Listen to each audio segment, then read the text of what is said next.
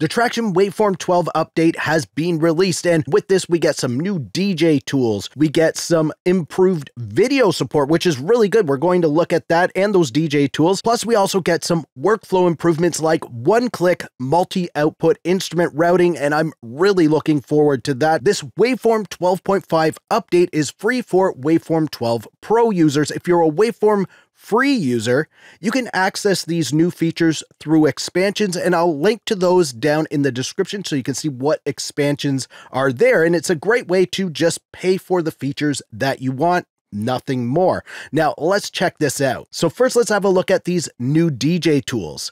And to access those, you can just go to one of your tracks and add new plugin, and they're located in the plugin racks. So you can go to new from preset here, and you can see we have 2-track smart DJ mix or 2-channel DJ mixer fixed. And then there's also 4-track smart DJ mix or 4-channel DJ mixer. Now let's just look at the 2-track.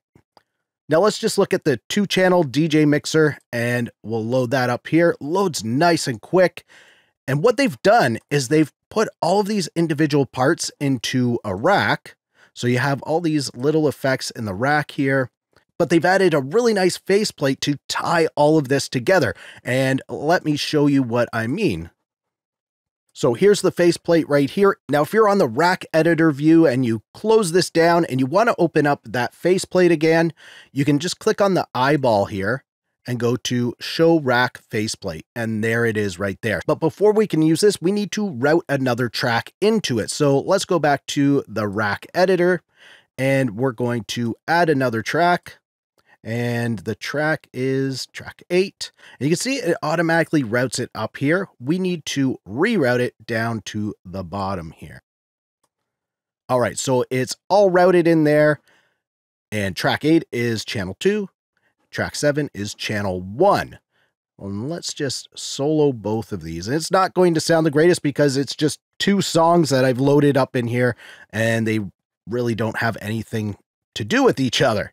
So I'm going to bring this one down, and then we'll just kind of fade things in together.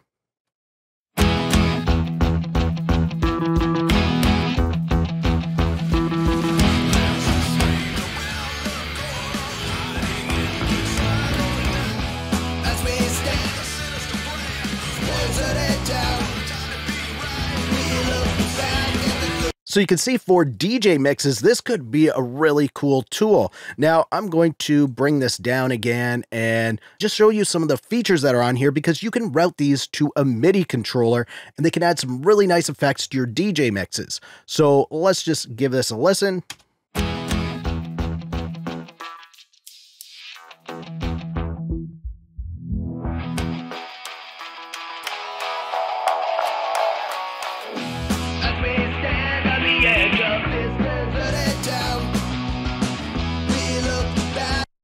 So you have these cool filters here, and like I said, you can route those to MIDI controller. You can see I'm controlling that from my MIDI controller right now, controlling that one and this one. Whatever one I want, I can control from a MIDI controller. You just do some MIDI learn features to set all of that up. And that's our 2-channel DJ mixer. Let's have a look at the 4-channel very quickly. It's the same thing, just with 4 channels. And here it is. You can see it's the same thing, just 4 channels, so you can mix all of those.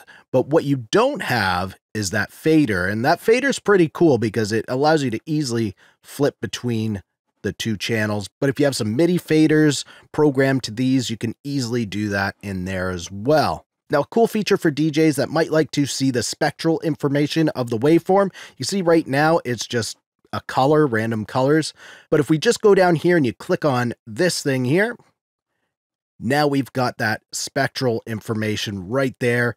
And if you like to see that stuff really easily right on the screen, it's that easy. You just push that. You want to go back, you push it again. Now, another feature that I'm really excited about is the one-click multi-output instrument routing. And let's check that out right now. So I've got a new track here, and I'm going to load my Easy Drummer up on there. And you can see it's already asked me Do you want to create a multi-output wrapper in a submix, or do you want to create a multi-output wrapper, or just add it as a single plugin? Now, I don't have this set up the way I want right now, but I'm going to click on Create Multi-Output Wrapper in a Submix right now, just so I can see how this works. And look at that, it's created all the multi-outputs in there for this instrument. I don't have it set up the way I want in here because you can set these up different. And right now it's just everything set up to 1. So let's go to multi-channel. And now you can see down here, it's different. So if we click on our kick drum, you can see it's coming through our track 9 here, which is the first track in our submix. So that's track 1, 1, 2. And the snare, you can see it was coming through top and bottom here. It's also coming through some tracks down lower, which is your room mics and your overheads. Then we have our toms, hi-hat, and it's already routed for us. Normally this takes me quite a while to do all this routing. It's done it all for me. Now all I have to do is just name the tracks, which is really easy to do. But say we've added this and we didn't click that Create Multi-Output track right from the get-go. We can still do that. Let's just get rid of this submix altogether. So I'm going to add another instance of Easy Drummer. And this time, I'm just going to add the single plugin, just like we would normally add a plugin in here. You can see it's loaded just as a single plugin. That's fine. Now, if I go in here, I set up my multi-channel, everything's ready to go. And now I want to create that multi-output. I can right-click over here. And then you can see I have those options. Create a multi-out rack for this plugin, or create a multi-out rack for this plugin inside a submix, which I want to do. Instantly done. Look at that. That alone makes this update for me well worth it. Now let's check out some of this improved video support. So I'm just going to drag a video file in here. And this was just from a short video that I did a while ago. And I don't want to copy that to the folder. And we have our video loaded up right there. You can see if we play this, the free Acoustica Audio Fire the Gold plugin is super easy to... We can see our video there. But what if we want to do some editing? We can do that just like we were editing audio. So if I want to make splits in here, I can do a split. There we go. I can shorten this now, move it around in here, and I could even bring in other video clips and kind of piece them together and edit it all up if I want. You can add fades and crossfades, just like if you were editing audio. And you can see we have the audio on here, but if you add video and you don't want that audio to play, you can just click on this little audio button there, and it's going to turn the audio off for that.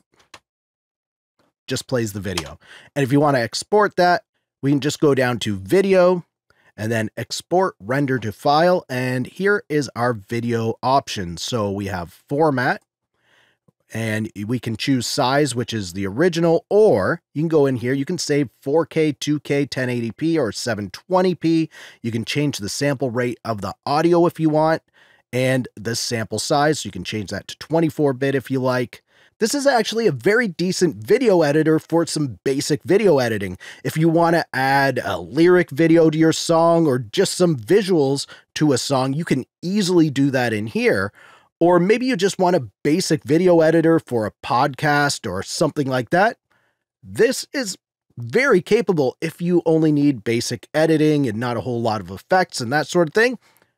This is a great video editor. Before, I couldn't bring in certain types of videos. They wouldn't work in here. It was a little sluggish.